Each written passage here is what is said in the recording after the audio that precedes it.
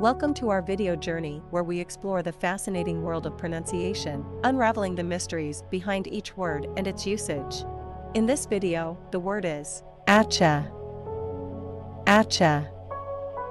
Achcha. Achcha is an informal interjection or exclamation commonly used in Hindi and in various Indian languages. It is used to express agreement, understanding, approval, or to indicate that one is listening attentively. Here are some examples. Example number 1, Achcha, now I understand what you mean.